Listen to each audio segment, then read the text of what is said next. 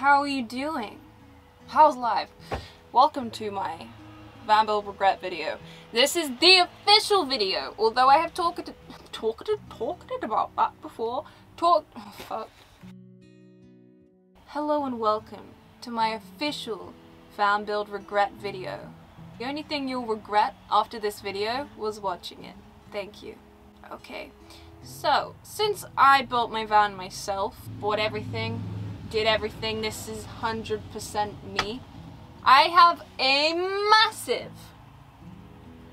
wealth of information to share with you about van builds. Alright, so let me share with you that information. I've shared it a little bit before, but this is the official video. If you don't know, Gloria took me a year and a half to build. I did everything, including the van, like buying the van, everything in the van. Everything cost me under 10,000, alright? 10,000 pounds. This was a van build that I thought so much about. Like a year and a half of building the van, 90% of the time was just me thinking. So thankfully there are not many things I regret about Gloria, but I'm going to share with you some things that I've picked up on my 2.5 year journey. Let's get to it. Alright, first up, I'm gonna show you my first regret, and it is this here tap. Alright, she's gold. She's glorious. I bought a tap fit for a queen, but unfortunately this tap, I knew it when I bought it, but I wanted it because it was gold. Doesn't reach any of the corners of the sink. She doesn't reach a single corner, and if you're parked at a slight, you know, a little gradient, game over. Your sink is just gonna pile, the water's gonna pile in one corner, and the rest of your sink is just gonna be dirty, and then you can't clean it, and it's not fun, alright? And it doesn't drain, and it's not cute. So if I can offer you one piece of advice, get a tap with one of the sprinkler nozzles on it, or that has I was literally about to twist that and I was like, no way, it has a hose in it this whole time. That would have been a tragedy, but also pretty fun. Or get one of the taps that has a hose in it. You won't regret that. The sink's fine. I would have liked it to be gold, but at the time of building, it was 10 times the price of a stainless steel silver sink. So I had to go with the silver. To this day, I'm not happy about it, but it's okay. So let's move on to the next thing. Oh, I have such a bad regret. It's ruined my life, honestly. Okay, come here, come here. I don't regret my chandelier. She is in tatters. Tatters. But she's still the light of my life. But what I want to talk about is the shower. So if you don't know, this is actually a shower I built. So up here is where you hang the shower curtain of these little copper bars, and then this comes up, and then, you know, you just skedaddle into it and do your thing. But there is one huge problem. The first being, it is currently my wardrobe. That's a big problem. Secondly is I don't have a mixer tap, okay? I don't have a mixer tap. Why don't I have a mixer tap on my shower? Because I thought that I could program the water heater to like the perfect temperature and not have to worry about a mixer tap. And this was right near the end of the van build, and I was like, if I have one more thing to do in the van, I'm gonna just ditch it on the side of a road. Also, it was a one tap situation because it would have meant plumbing in a whole new pipe system to the cold outlet. And honestly, at this point in the build, it was one of the last things I did. I was cutting every corner humanly possible. But it severely backfired because my hot water comes out literally 80 degrees, okay? And I had to wash my hair with that. It is so painful. It is so painful. It just was not a living standard that I wanted to deal with. Either a burning head or like 5 jugs of water on the floor trying to like wash my hair. It was just an absolute drama that did not need to happen. And you might be like, Amy, why did you not just plumb one in now? Because my shower, nothing in the van has leaked. And I am so proud that nothing leaked and everything works that I'm scared if I tinker around with things at this point, 2.5 years down the road, that things are gonna start to go wrong and things are gonna leak. That is a drama that I absolutely do not need. So it's staying like that, and I don't really shower in my van anymore. So I'm warning you now, get a mixer tap in your shower. And as for the shower in general, if this is your full-time life, build your van around a shower that is functional and beautiful and perfect. Put all your money into a shower. What would be my next van build regret? Give me a second. A regret would be not getting an espresso machine quick enough. Could have done it so much sooner. Would have made my life better. However, sometimes I do miss the craft and the drama of making like a filter coffee. Sometimes I do think maybe I've made my life too easy having a machine. You know, there's no art to it.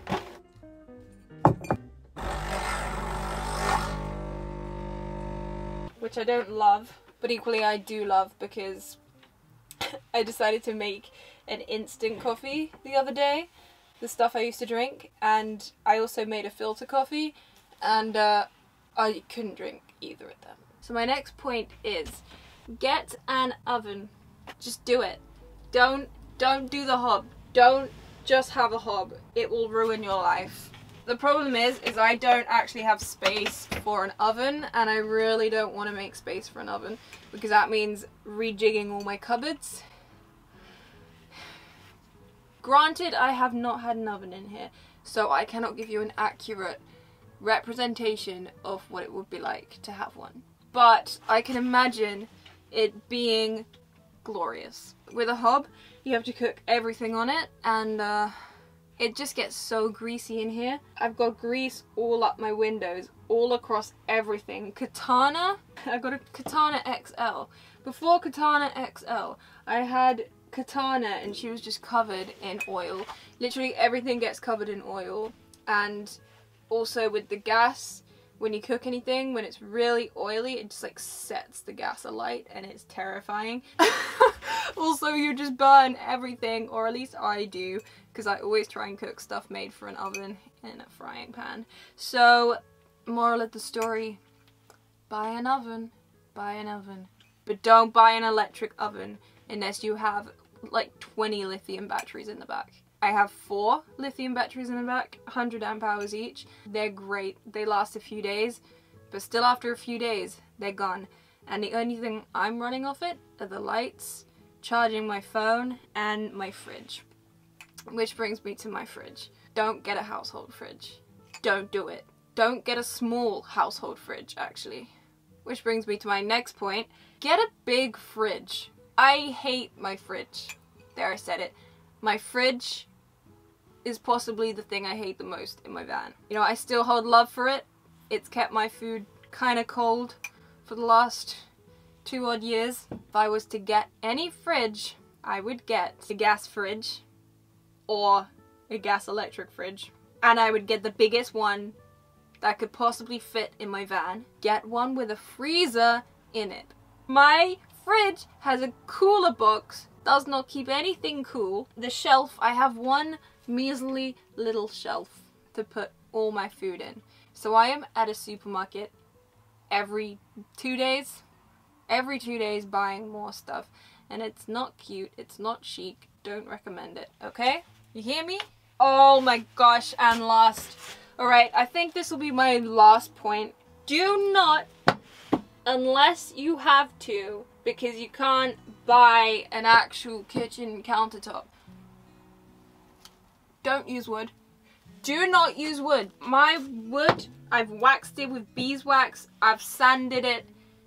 It was really easy, actually, and one of the things I was most proud of, ironically, in the van, because it was just, It just, I cut it perfectly and I loved it so much.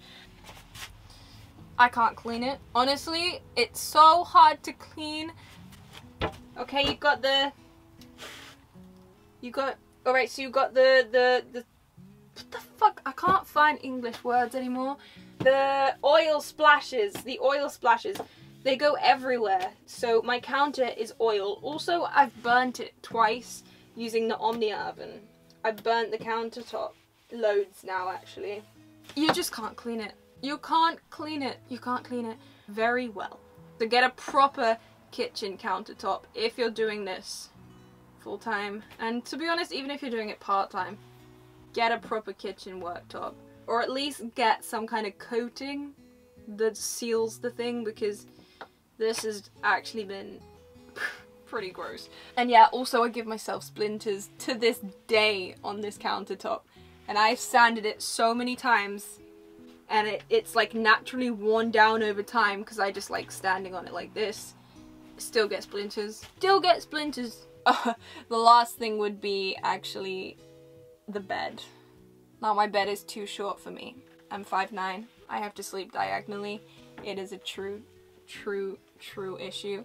So make sure your bed is long enough for you. It's a big problem in vans because the bed takes up so much space. I still don't regret having a fixed bed though. I wouldn't change it for the benches with the table, no. I know myself, I know that I'm way too lazy to do that every night. And plus, I already know that 99% of the time, those beds are gonna be uncomfortable. However, that brings me to my next point, is I have absolutely no room for hospitality in my van, which is fine because I built my van for me. I've had a few guests in my time and there's just no room. There's like literally no room. In the future, maybe I want to be holding parties in here. Definitely not gonna happen, but I might. If she was that impractical, there is no way I would have been able to live in her for so long. Actually, that's a lie. She's very impractical to live in. But she's practical enough. You know, I have my cooking area, I have my wardrobes, I have, my bed is comfortable for a bed. And there's enough space for me to like walk around in. And you know what? More so than any of that, Gloria has a presence. She's enchanted. She's wonderful. She is the bane of my life. But also the love. She's a really special van. I wouldn't have wanted to live in anything less or more practical. Oh, that's one more thing. Sorry, I almost forgot. The last thing I wanted to say that I regretted was not having an air conditioning system. Being in your van in a hot place is pretty much unbearable. It is actually unbearable. Like, do you remember last year? I drove to Spain. I drove to Spain just to try and find somewhere cooler, and it worked. But then I got depressed because it was raining. If you're a full-time van lifer or plan to go to hot places in the summer for long periods of time, and you need to like work in your van and do all this kind of stuff, and you can afford it, buy air conditioning. Do it. Do it. Do it. Do it. Because being in a van in the summer when it's hot is absolutely awful. It is like the thing that has made me almost quit everything. That is how bad it is. That's a piece of advice. That's from me to you. With love. Alright, so I hope that that was useful information. Like, it does make a big difference whether you're living in your van full time or not. If you're doing this, then get yourself a big fridge that runs off gas. Get yourself an oven that runs off gas. Make sure your bed is long enough. Build your van around your shower. Have 60,000 liters of water in the back. 20 lithium batteries. 5 wardrobes. And an espresso machine. Now, it can seem so overwhelming, and there are so many pros and cons to honestly everything. My biggest advice would be figure out honestly what you want to do for a shower. That is what you build everything around. Because seriously, showering, you know, you don't want to be spending your whole life trying to figure out where you're gonna shower. Like, finding where you're gonna park, it's fun. Finding where you're gonna shower it's just not fun. Especially in Europe, because, you know, you could sign up to a gym, but realistically, there isn't like a consistent gym chain throughout Europe. Or if there is, I've not come across it, and I've done quite a lot of research. And even if there is a gym that's consistent in one country, they are so spread out that you will be driving, you know, 2 hours to go and have a shower. Screw that. Screw that. It's not cute, it's not fun.